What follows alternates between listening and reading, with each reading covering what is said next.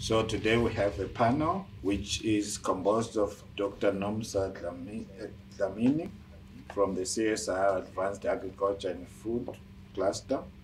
She's a principal scientist.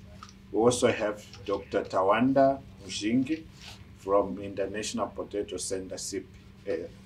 He's a regional scientist and is based in Nairobi. We also have Professor Trust Beta from Food Science Canada, and she's a researcher at the University of Manitoba in Canada.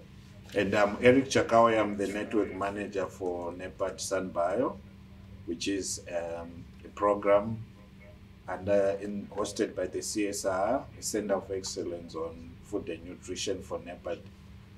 So welcome. Our topic today is very exciting. You know, we are based in the SADC region. The SADC region is more than 350 million people. And there are a number of issues that we grapple with as a region. And nutrition issues are also as critical. We talk of availability of food, accessibility of food, and of course, the utilization, which is the availability of the food in our bodies. And can our bodies mobilize that kind of food to get the nourishment that we need? What I want us to note from the presentation is when we talk of nutrition in the context of the SADC region, what are we talking about? And what is the future of nutrition when we talk of SADC and also the continent? And where is the role of indigenous foods in all this? What's the role of the small grain, like your sorghum and your millets, which traditionally they are grown in the region? And they're also climate smart. So we are looking at the future of sustainability and the environment, but we're also looking at nutrition in the context of production and availability and utilization, as I mentioned. So I will give an opportunity to Dr. Nomsa Dlamini to give a presentation. My name is Nomsa, and my presentation today is looking at how innovative agro-processing technologies can contribute to improved nutrition and food security using specifically indigenous plants. This is the outline of my presentation. Basically, I'm going to introduce the topic, look at South Africa's plant biodiversity and how CSIR has been involved in historic research on food. We'll look at how this South African biodiversity can contribute to food nutrition and wellness and the product development we've done at CSIR.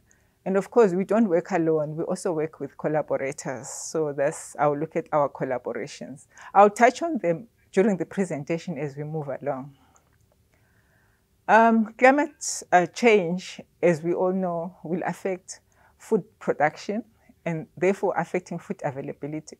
So what is climate change? It can be drought, which is what is most prevalent in Southern Africa or in Sub-Saharan Africa. And of course, increasingly, this is affecting food availability. Sub-Saharan Africa, where most of Africa lies, is one of the most food insecure regions of the world, where people face challenges of malnutrition, specifically with children. We know that if children are affected, it affects our future generation. Most of the malnutrition is not always visible, because the visible malnutrition is normally stunting or showing signs of starvation. But we have what is called micronutrient deficiency, which is mostly vitamin A, iron deficiency. And this is termed heat and hunger. Of course, this does affect the health of the children. And South African biodiversity and African biodiversity at large can help alleviate alleviate this type of malnutrition. Well, I just thought I'll just give an overview of South African plant biodiversity in terms of the indigenous plants that are there. We have over 24,000 plants. That is 10,000 of the world's plants, which is quite huge. And some of our biomass is quite unique, and most of it is still unexplored. but we know that indigenous peoples have been using these for medicines, for food, and nutraceuticals. And modern day, we're also looking at these plants also to harvest or to use as new food ingredients in many aspects, especially food and the fact that we are facing malnutrition. This is just to summarize the history of food research at CSIR. It started in 1963, and of course we can go way back, but this is when it was first recorded, where plants were collected from the field, analyzed, and they were recorded. Several publications were produced, as well as in vivo toxicity. We know that when you have plants and they are not harvested, you can have some toxic components. Some of the plants we commonly consume can also contain toxins, but of course we know how to deal with this. In terms of what we're doing in advanced agriculture and food, we have a group which is called agro-processing, and we have strategic objectives. Basically, the group, which sits within the agro-processing and food cluster, we have skills and expertise in developing innovative food products that can help alleviate nutrition.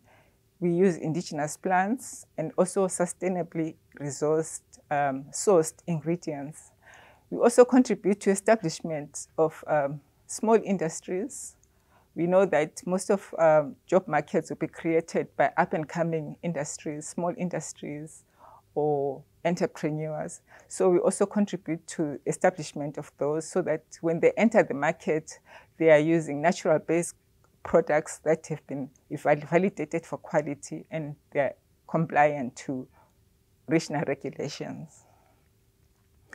In terms of South Africa's biodiversity, I think Dr. Chakauya has mentioned that we have indigenous plants that in most cases they are still underutilized. We have sorghum, pale millet, these are the small grains. They are drought tolerant, they're climate smart, they'll grow with minimum rainfall. And of course, we know that there are other plants as well. We have indigenous legume grains, which are high in protein. We have bambara, which is Vigna subterranea, and we have cowpea, which is Vigna ungulata. They are utilized, and we can use them in various products to develop products. And as I've mentioned, we don't work alone, we collaborate. Our funder is Department of Science and Innovation in South Africa. The Indigenous Knowledge Systems, they fund our research. We also collaborate with Agricultural Research Council, which develops cultivation methods for these plants, because some of them haven't been cultivated at large scale. They are not commercialized. Some of them, people still harvest them from the wild. You wait for the rainy season to harvest them. We also work with the universities. We also work with communities. Communities are very important because at the end of the day, they're the ones who are going to adopt these technologies, adopt these plants for commercialization, for job creation, and also to provide food, for food security. This is just to illustrate the value chain of agro-processing and product development that we follow.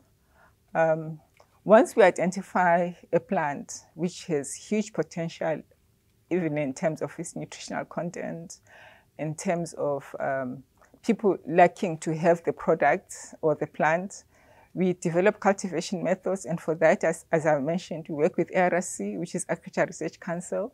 They develop these methods. At CSIR, then we come in because we do mostly primary processing and product development.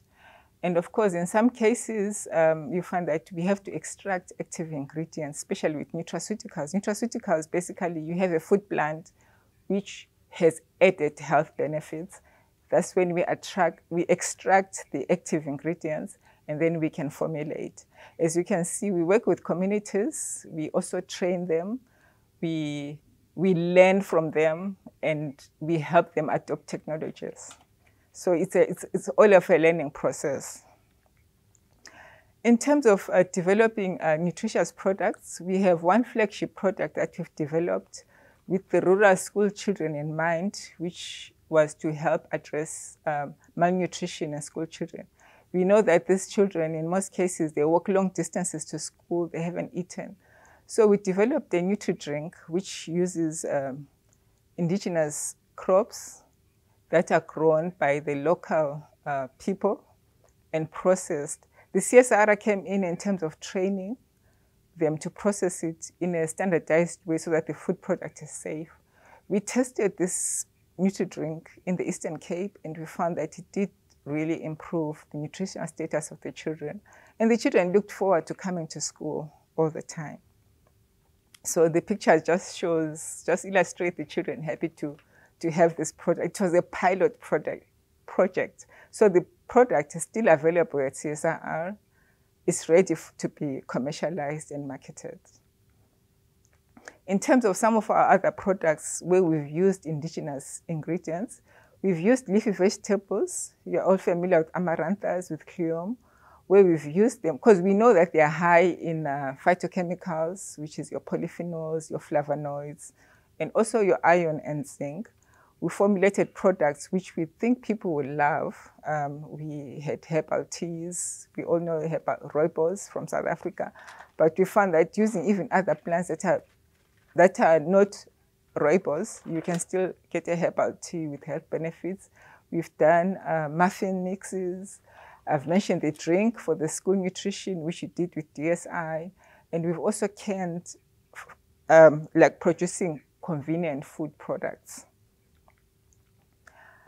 Historically, like I've said, CSIR has done some product development. These are some of the products that we've produced. Starting with fermented products, which are used as weaning foods. Insects, we know insects are creating a hype because of their protein content and because of their sustainable production. We worked with mopane, which is a local, I would call it a worm, but it's a delicacy, I tell you. There's marula, there's also other whole grain products made from mixed grains, amadumbe, which are made from an indigenous tuber. We've also adopted other technologies in terms of trying to process these into convenient products. We know that some of these crops, they take a long time to cook, so they consume a lot of energy, firewood in the rural areas or even in towns, electricity. So for us to then improve or rather increase the chances of them being adopted as part of our daily diets, we have introduced convenient processing technologies like microwave technology, which will shorten the cooking time, or even extrusion cooking. We've worked with communities, like I've mentioned. We work with universities in one community. We worked with a community in Alice, where the University of Fort Hare is found. The university actually has an agro-processing facility which houses the community. They came in, they were trained, they participated. They actually produced the Nutri-Drink that was piloted in the Eastern Cape, like as I've mentioned before. And yeah, that's the end of my presentation. Thank you. Thank you, Nomsa, for the good presentation. I also noted a few things, very interesting things that the CSR is learning with the communities, learning from the communities are also learning from the CSR, and I think that's a very mutual relationship. I also noted the issue of commercialization or getting the products to the user. We need to create jobs, we need to be healthy, we need to have a strong bioeconomy. So these products definitely will make a difference. So my next presentation will be coming from Dr. Tawanda Mjingi. As I mentioned, is from SIP, based in Nairobi. Tawanda, the floor is yours. I was just introducing the organization I work for, the International Potato Center. We're headquartered in Lima, Peru, and we have a presence in Africa, mostly in sub-Saharan Africa. Our regional office is in Nairobi, Kenya, but we have, in Southern Africa, we have presence in Mozambique, in Malawi, and we have activities in South Africa and Zambia. We used to be in Angola, and we also have some presence in Tanzania, which are all SADC countries, not forgetting the work that we also do in Madagascar.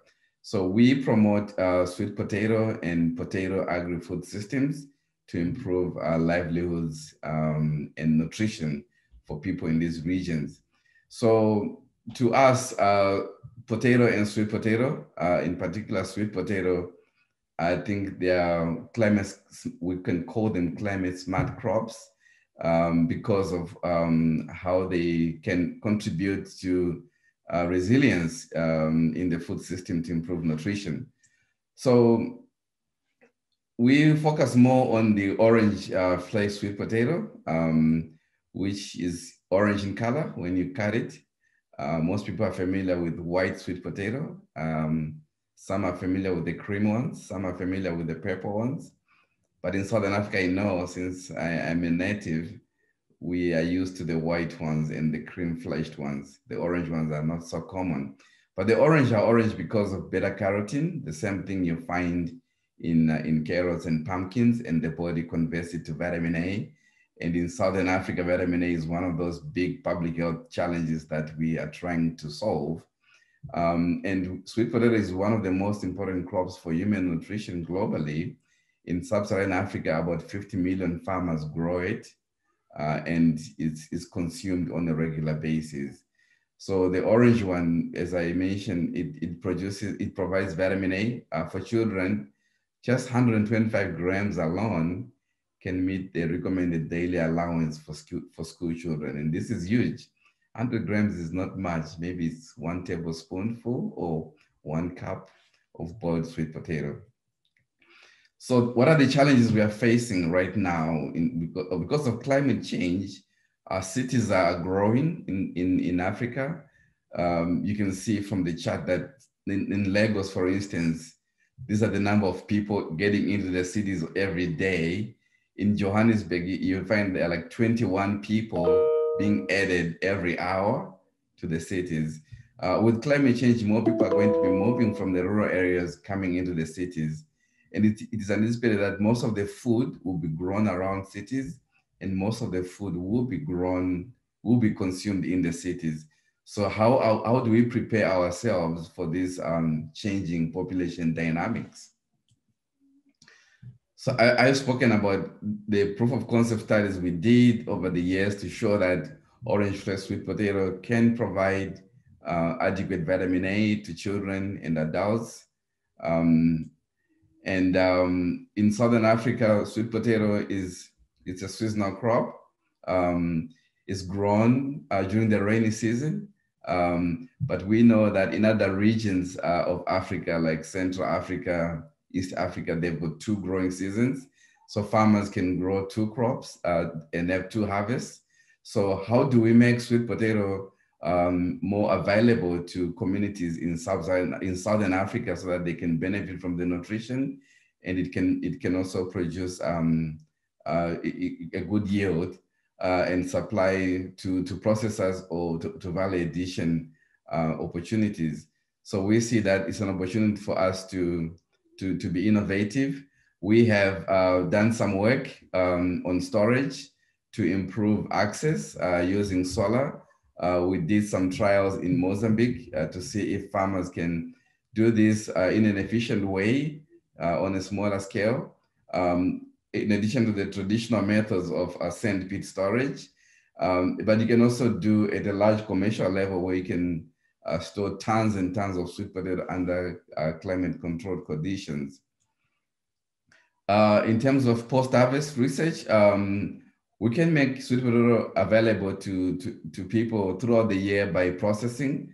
Like Dr. Nomside is indicated, we can have a flour that can be incorporated into porridges that people can consume. It can be stored over a long period of time. But the challenge is for orange flesh sweet potato, you can lose the nutrition, especially beta-carotene.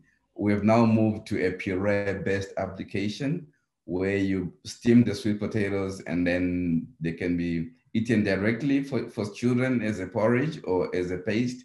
They can be incorporated into processed food products like bakery products, fried products, and confer good nutrition to people. And now we have technologies to make it shelf stable, so you don't require refrigeration since it's a very perishable product. and then we can have nutrition being provided to people in the cities who need to get good nutrition, because most of them don't have the land to be growing the crops on a yearly basis. So we have done this with bakeries in sub-Saharan Africa, in Kenya, using the puree, and it has been commercialized. And on a side note, we are also doing the same in South Africa, and we hope in the coming year we'll be launching these products and target the bottom of the pyramid consumers. So there is demand for bakery application because of the over-reliance of wheat. And I'm talking about bakery product because, you know, in Southern Africa, bread is a staple. Most people don't see it that way. And we consume a lot of wheat, and we waste a lot of resources importing wheat. We use a lot of agricultural inputs to produce wheat, which is not sustainable. But we can dedicate half the resources to sweet potato and have a locally grown ingredient that can still allow us to enjoy our bread and also get nutrition out of it. Nigeria, for instance, they saw this and they put a policy in place to make cassava flour mandatory with 10% substitution. We believe with sweet potato puree, we can do a better job and do up to 50% wheat flour substitution, but also providing the vitamin A that people need. And I think we can have the same policies in Southern Africa, in Zimbabwe, Mozambique, Malawi, South Africa, Namibia, and Zambia, where bread consumption is really high among the low-income consumers. So with orange flex sweet potato, we are talking about it's called a biofortified crop because we do breeding as an institution to enhance the resilience of the crop and also increase the micronutrient content by plant breeding. But we tend to focus more on conventional breeding as opposed to transgenic approaches. So the orange flex sweet potato, once biofortified, it can be grown in different regions of the world, in different regions of Southern Africa. So we have a breeding hub for sweet potato in Southern Africa, in Mozambique, that focuses on drought tolerance and drought resistance. So this, we can be assured that the sweet potato that is grown in the region is climate smart. So why is sweet potato climate smart?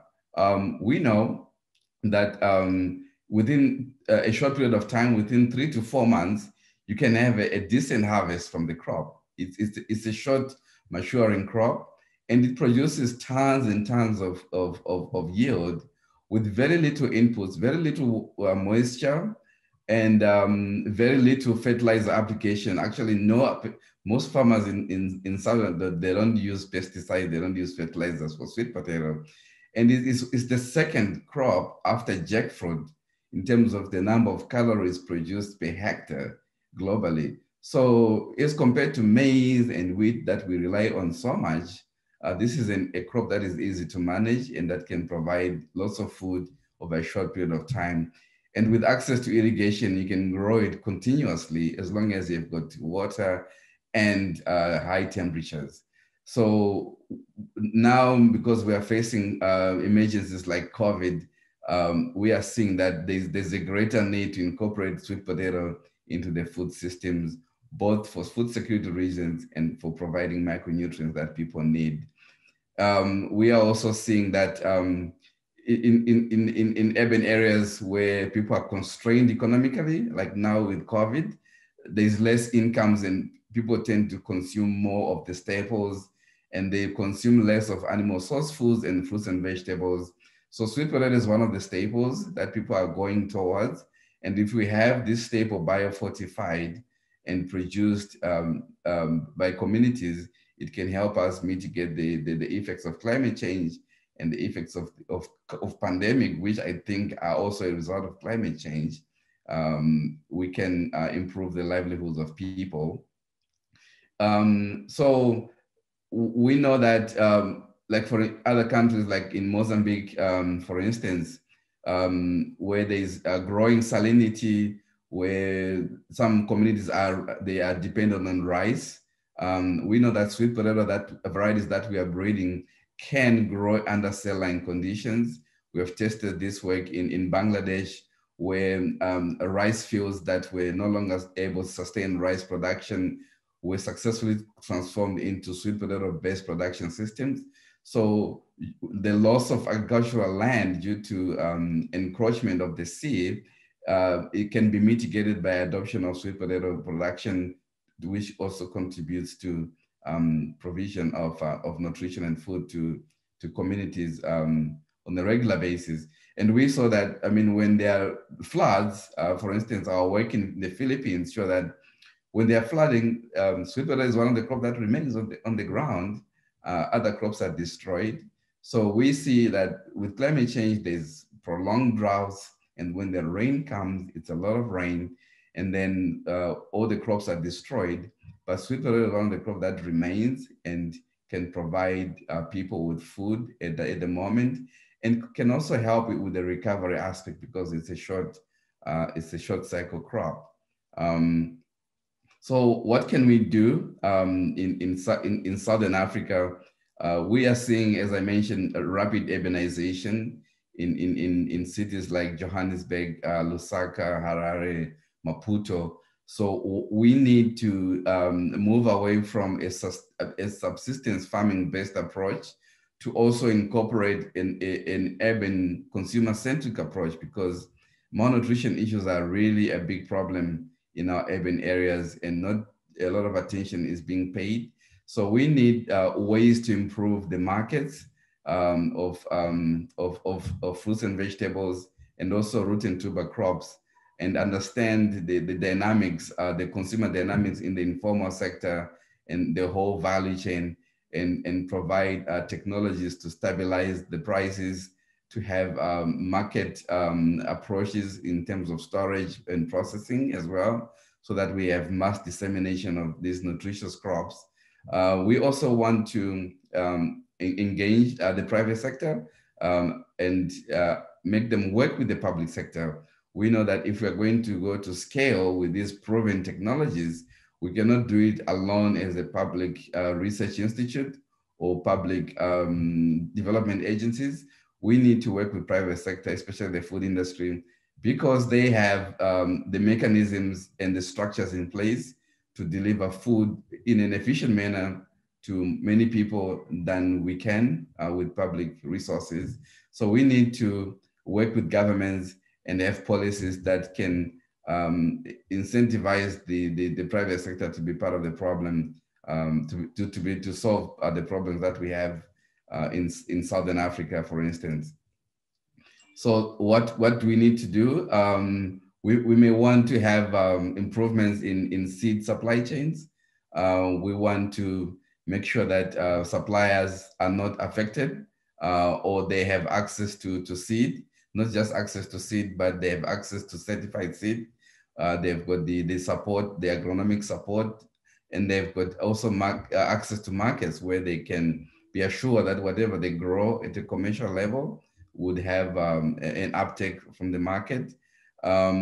We also need to understand how to incorporate our farmers so that it's a win-win situation. You know, most of the farmers, they complain for lack of access for their commodities. So we want to be able to give them access to markets, and also for governments and donors to help farmers with schemes that can mitigate the risk of overproducing some of the commodities in case of a low demand or other agricultural or climatic catastrophes. So with that, I would like to come to the end of my conclusion, and also thank you for your time. This is a picture of my colleague. We have a nutrition and a food science lab in Nairobi, Kenya, which is called the Food and Nutritional Evaluation Lab. It's a regional center of excellence for the nutrition analysis. We have state-of-the-art equipment. So we support countries in Central Africa, in West Africa, in Southern Africa with their needs to analyze any type of nutritional and food analysis and food safety. And we also give researchers from the regions the platform to be trained and to use our resources to gain knowledge and participate in capacity building. We believe that training the human resource base in Africa will enable us to overcome the challenges of climate change as it affects our food systems and our nutrition security.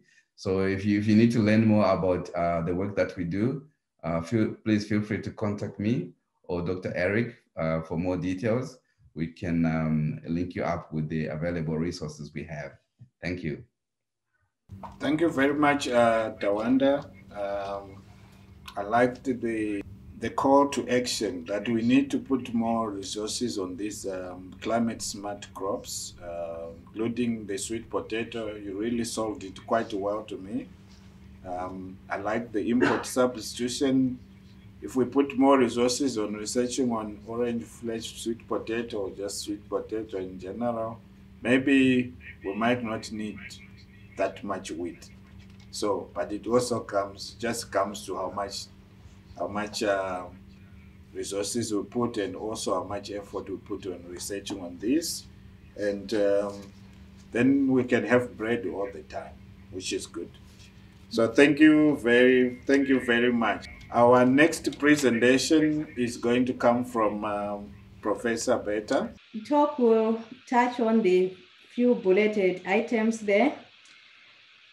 When I think of climate smart crops, the first question that comes to my mind is, how are we defining them?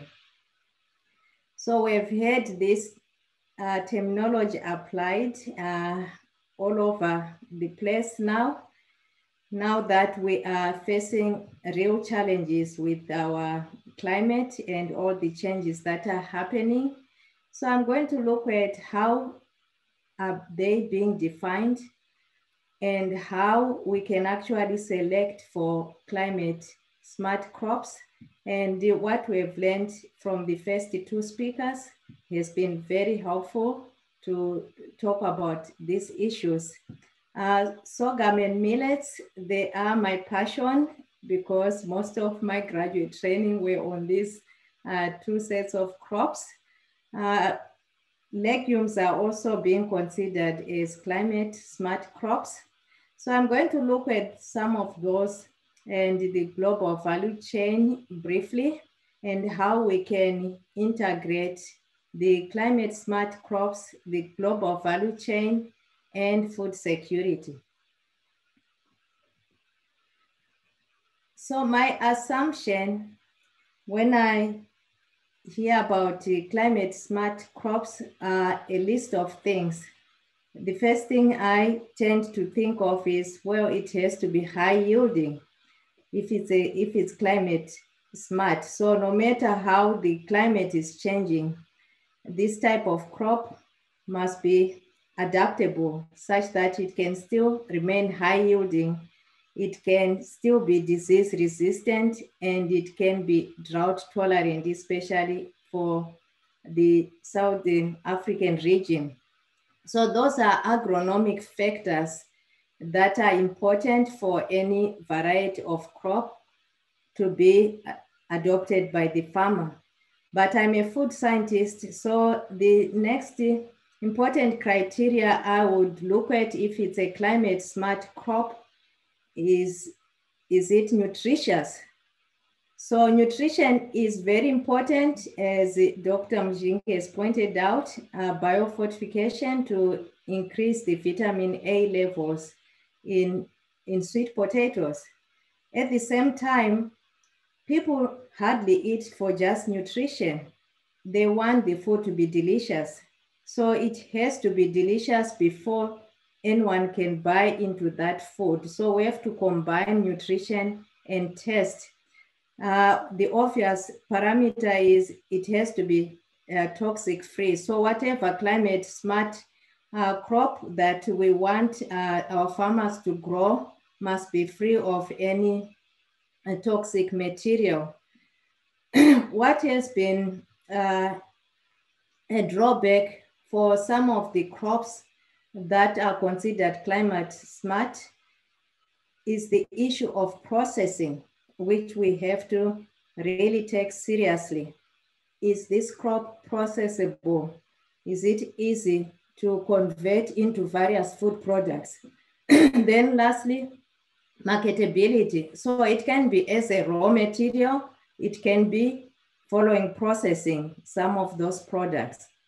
So then can we have climate smart crops that can be processed into diverse, tasty, and nutritious food products? So that's a very important criteria to address. So I have on the screen a number of grains from barley, from wheat, from maize, from sorghum. So how do we identify what we call a climate smart crop? What criteria do we want to apply if a crop is going to fall into this group of smart dudes? I guess we can call them smart dudes. So among the cereals, we hardly consider the ones such as wheat, maize, or rice as the climate smart crops, because we want a crop that has some kind of adaptation to adverse climatic conditions, and some sorghum varieties have been found to be in that category. I did come across this interesting paper by Dr. Jiri and his colleagues. The title was Climate Smart Crops for Food and Nutritional Security for Semi-Arid Zones of Zimbabwe. So in that paper, the conclusion was that resource-poor farmers are affected by drought effects due to climate change. Therefore, they can adopt both cereals and legumes climate smart crops in order to create food and nutritional security. So there are two groups of crops, cereals and legumes, that were mentioned in that article. Later on, and very recently, then I saw a review paper on cassava, whereby the conclusion was that cassava can also be called a climate smart crop. And now that I've been listening to Dr. Mjingi, I know that biofortified sweet potato can also be called a smart crop. LESA India has defined climate smart crops in the context of livelihoods, nutrition, and fragile environments. So this definition includes those crops which are important for the livelihoods and nutrition of poor farmers. They include the tubers, the pulses, the millets. So that does not differ much from what Dr. Jiri and colleagues were advocating in terms of climate smart crops. So pulses are also legumes. So these crops, they tend to be both underutilized and under-researched. As a result, they have not gained the status that we see with a crop like wheat. But they are very important in the sense that they can be used in fragile regions which are subject to frequent droughts, floods, and cyclones. So in selection of climate smart crops, I'm asking that we look at a number of criteria. We are usually blessed with so many genotypes, so many varieties. Dr. Dlamini even mentioned the thousands of indigenous plants which are available just in South Africa. So if we are going to select climate smart crops, we want to look at the genotypes which are available in our African continent. There are several, and I've noticed that there has been tendency to only rely on just a few for our staple foods. So there are a number of untapped resources in terms of just the varieties of crops which are available, which can be used as climate smart crops. The environments also in which they are grown, those are important, and we don't forget the interactions between the genotype and the environment. When we obtain foods that are now consumed by the larger population, we want to look at which fractions are being consumed and which food production methods are being used.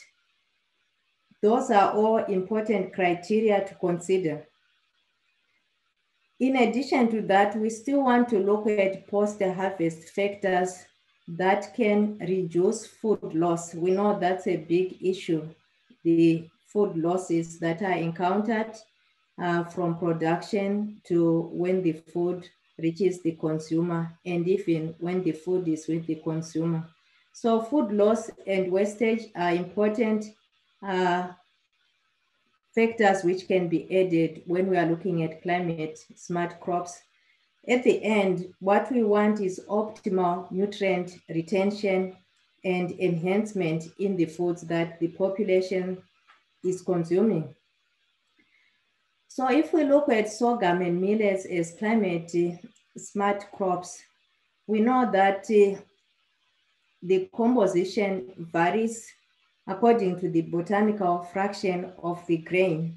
So during milling, we can remove the outer layers to produce our refined flour or meal, which is more desirable in terms of the organoleptic properties, the sensory properties.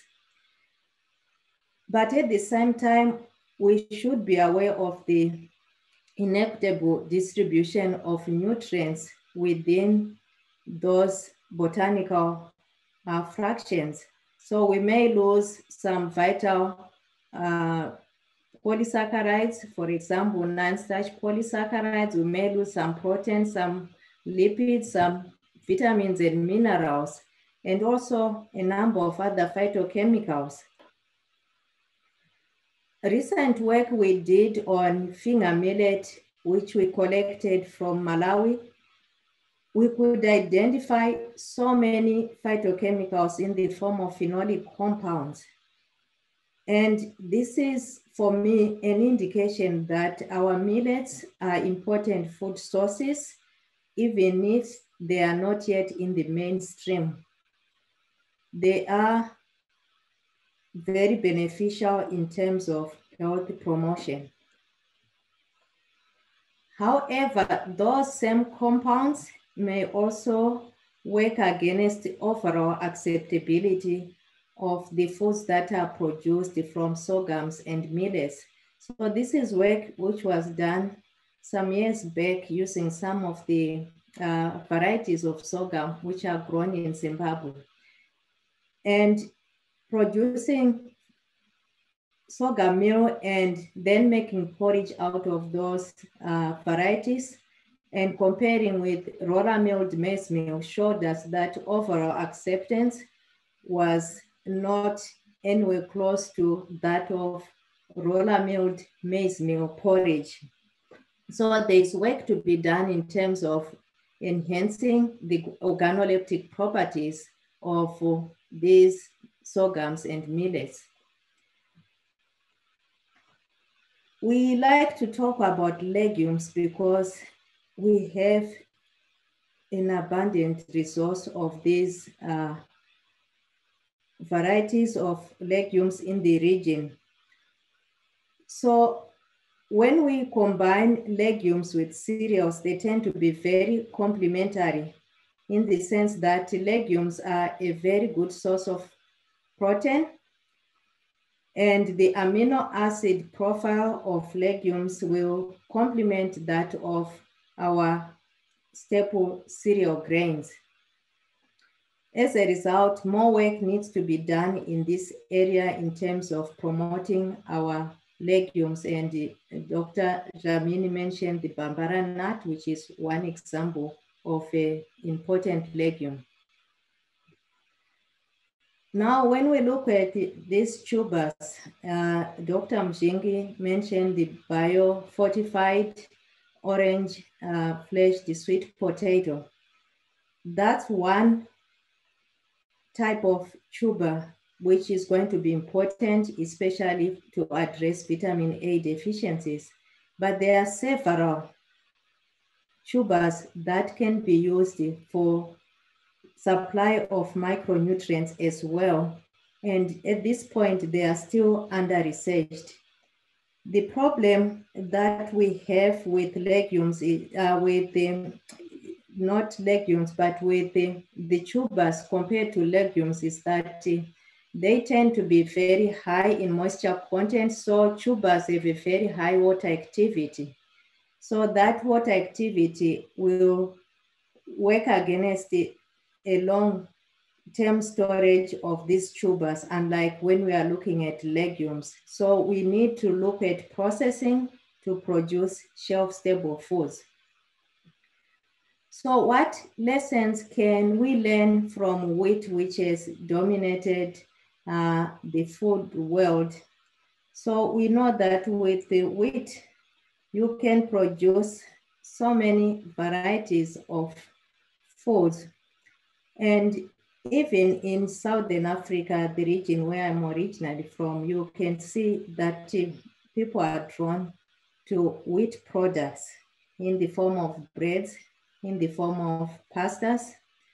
However, there is opportunity to actually use some of our indigenous crops, which we call climate smart crops, to enhance some of these products and reduce the use of wheat flour. So we can still produce the same products, but substituting with some of our indigenous crops.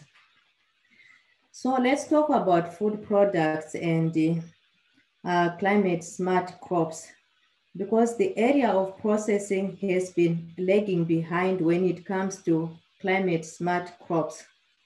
So we still need support systems for both pre-harvest and post-harvest technologies.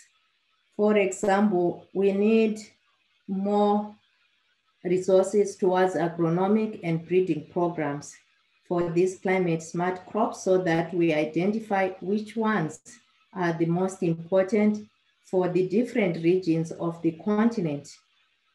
We also want to look at storage and shelf life of these climate smart crops. And what Dr. Mjingi is doing will help if we are producing flour or purees of the tubers. We also want to be in food product development, because most of these underutilized crops, they don't have many products to talk about or even to entice farmers to keep growing them. And in general, we assume that they are very safe in terms of any toxic material. The research has to be done in terms of looking at the structure of these crops versus the functionality that can be derived from them. So my main area has been more to look at the health benefits in terms of health promoting components. And there is a very big opportunity here, because if we are looking at climate smart crops versus animal food sources, there is no comparison.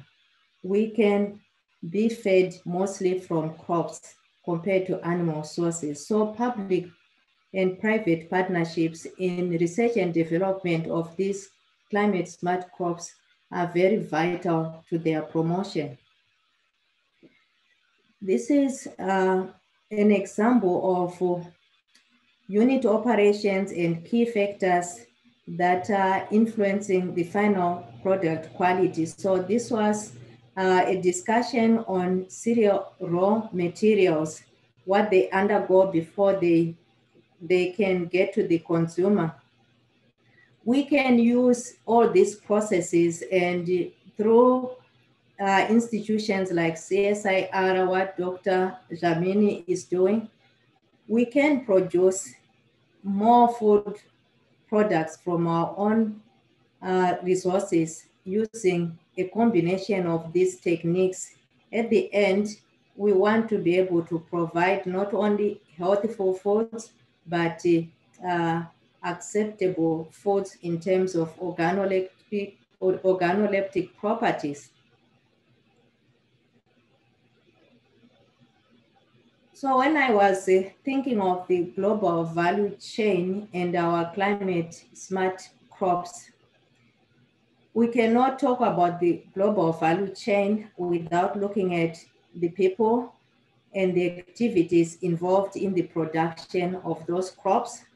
We cannot talk about the global value chain without talking about supply and distribution, not just regionally, is restricting to our continent, but also globally.